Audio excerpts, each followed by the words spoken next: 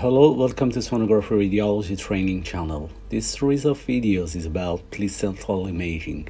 This is the first video in this video series with title of Normal Placenta.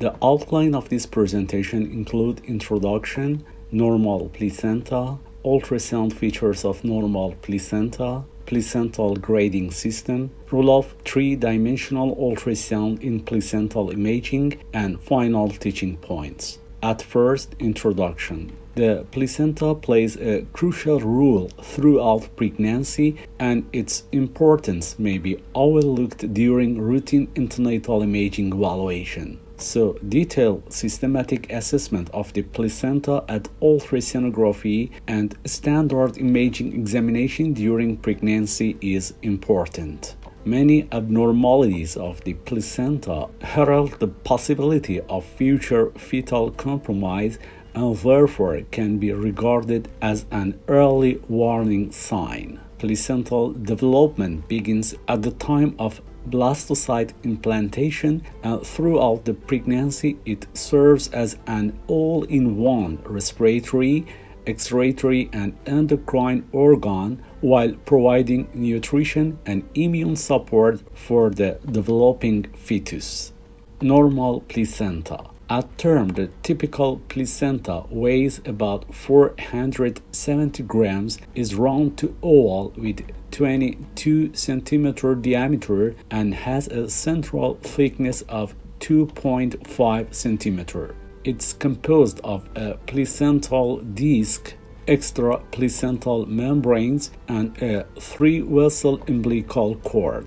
The maternal surface is the basal plate, which is divided by clefts into portions termed cotyledons. These clefts mark the site where the internal septa, originating from the decidua basalis and push up into the intervillous space. The fetal surface is the chorionic plate, into which the umbilical cord inserts, typically in the center. Large fetal vessels that originate from the cord vessels then spread and branch across the chorionic plate before entering stem villi of the placental parenchyma. The chorionic plate and its vessels are covered by amnion. The ultrasound features of normal placenta. Ultrasound is the primary imaging modality of choice for placental assessment in almost all clinical situations. On ultrasound, the placenta is visible as early as 6 weeks of gestation with transvaginal ultrasound. The placenta is visible by 10 weeks gestation at transabdominal ultrasound, where it's seen as a thickened echogenic rim of tissue surrounding the gestational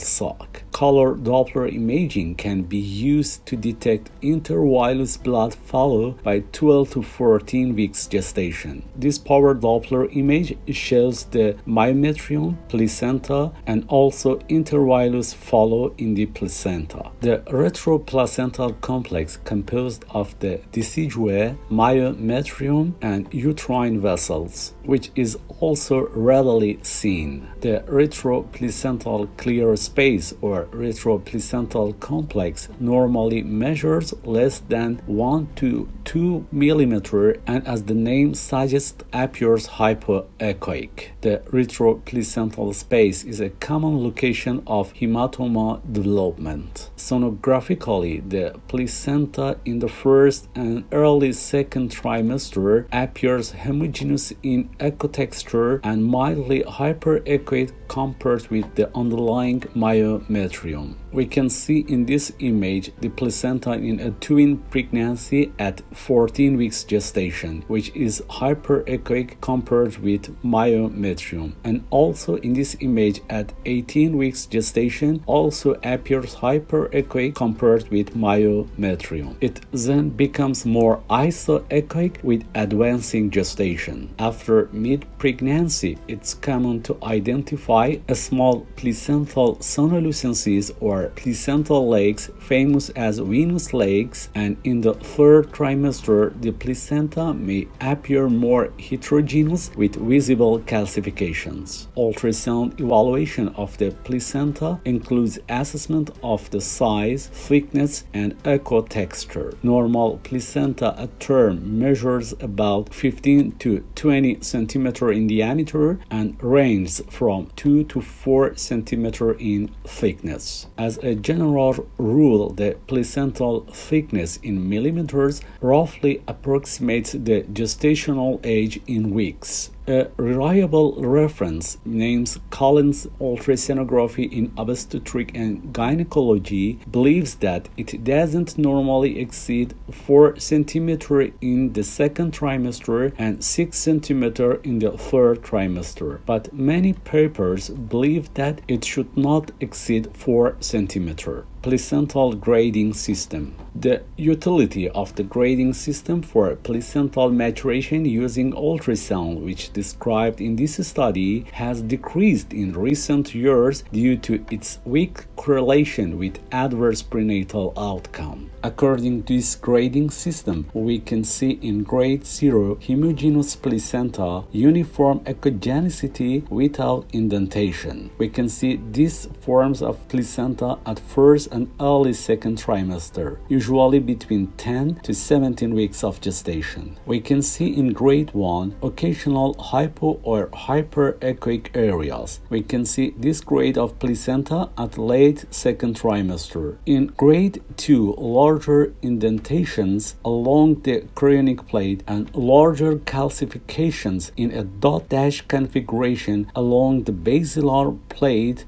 can be seen, which we can see this type of the placenta at early third trimester. This image shows a normal placenta at 35 weeks gestation, shows calcification in a dot and dash configuration along the basal plate outlining the cotyledons. But this ultrasound image of the placenta at 25 weeks gestation in a patient with preeclampsia shows premature calcification in a linear pattern suggestive of a distribution in vascular territories. In grade 3, we can see complete indentations through the basilar plate creating cotyledons. As you can see in this image, more irregular calcification with substantial shadowing can be seen. We can see this type of the placenta at late third trimester, about 39 weeks of gestation and post-date fetuses. A lack of progression through the various placental grades or maturation process seems to have no clinical significance. However, preterm placental calcification or premature calcification increases the risk of adverse fetal outcomes such as preterm birth, low birth weight, low APGAR scores, and neonatal death, and also maternal adverse outcome including postpartum hemorrhage, placental abruption, and the need for maternal ICU care.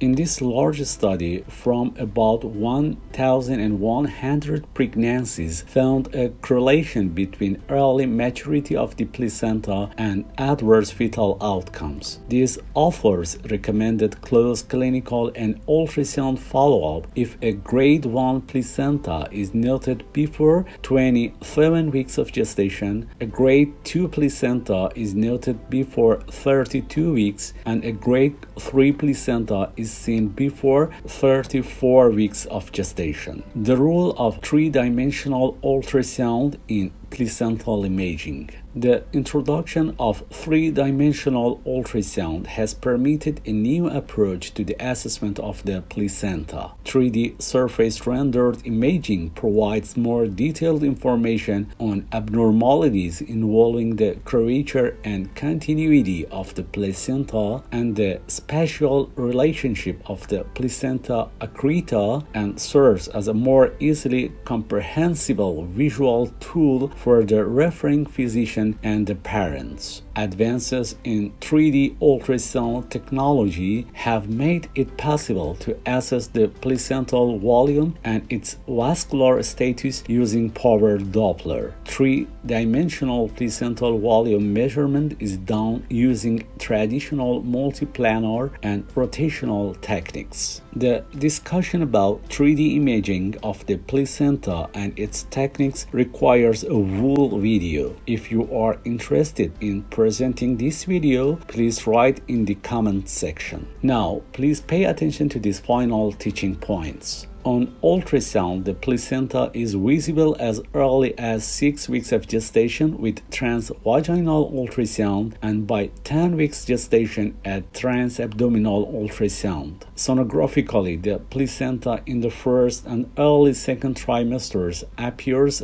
homogeneous in echo texture and mildly hyperechoic compared with the underlying myometrium. It then becomes more isoechoic with advancing gestation. As a general rule, the placental thickness in millimeters roughly approximates the gestational age in weeks, but it should not exceed 4 cm. A lack of progression through the various placental grades or maturation process seems to have no clinical significance. However, preterm placental calcification or premature calcification increases the risk of adverse fetal and maternal outcomes. Now, I suggest 2 others of my videos that are close to this video in terms of matter. And thank you for your attention.